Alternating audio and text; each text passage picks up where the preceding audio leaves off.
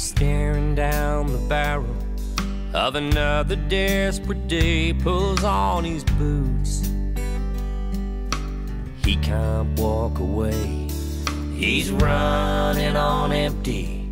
He's knocked about and bent, but he'll still be standing when the river runs again. Is the spirit in the rock, or pass the hat around? Is it freedom on the wallaby, or a dusty patch of ground? Is it waltz, sing Matilda, or a hand upon your shoulder? Is this the spirit of the bush? She stares at empty cupboards, just like the day before. It's been so long, and she can't take it anymore. But she digs a little deeper and somehow finds the strength. She keeps believing there'll be better days ahead.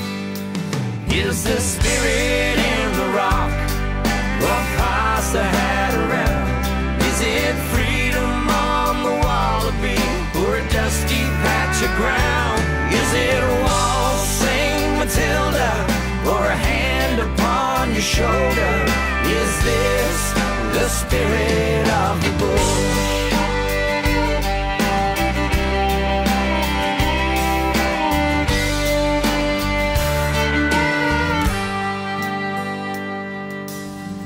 Was it there when young Ned Kelly stood up for those oppressed? Or when the brave young Anzacs put their courage to the test? Or is it out there with the battler when he gives it one last try? Through the darkest moments, you see the spirit shine. Is the spirit in the rock, or pass the hat around? Is it freedom on the wallaby, or a dusty patch of ground? Is it waltzing Matilda, or a hand upon your shoulder? Is this the spirit of the bush? Is the spirit in the rock, or pass the hat around? Is it freedom on the wallaby, or a dusty patch of ground? Is it waltzing Matilda, or a hand upon your shoulder? Is this the spirit of the bush?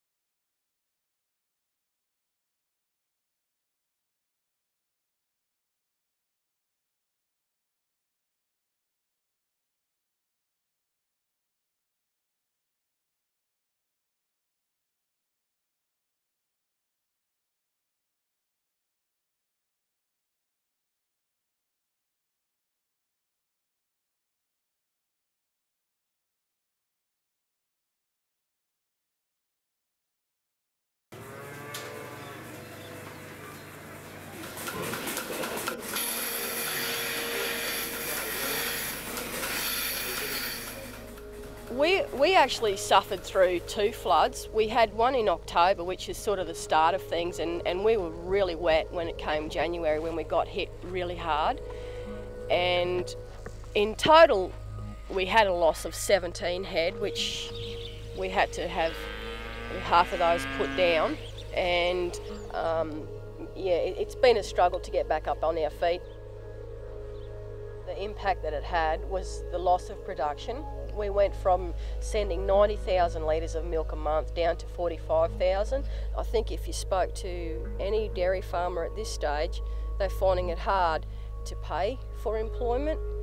And while the big company chains, they drop the milk to get the people into the stores, but at what cost do they want it?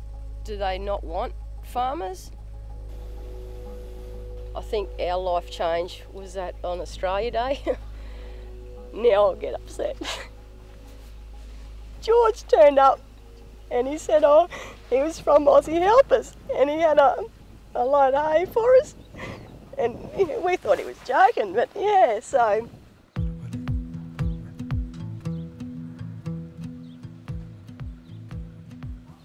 And yeah, our boundary fences, they've helped us put the boundary fences up, and yeah, just helped with everything.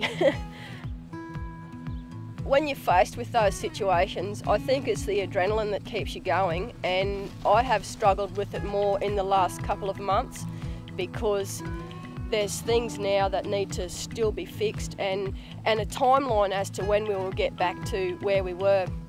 How long's a piece of string? But in this past year, Aussie Helpers have been a tremendous support for us since the flood. George sent us the supplies of food for ourselves and little hampers. They turned up here on Mother's Day with a little bit of a gift and that for Mum. So yeah, just those little things, they probably don't realise how much appreciated that it is. And also they've helped us out with bringing out volunteers to help with fencing and just general clean-up. So yeah, if there's a if there's somewhere where you want to give money to, give it to Aussie Helpers. Yeah.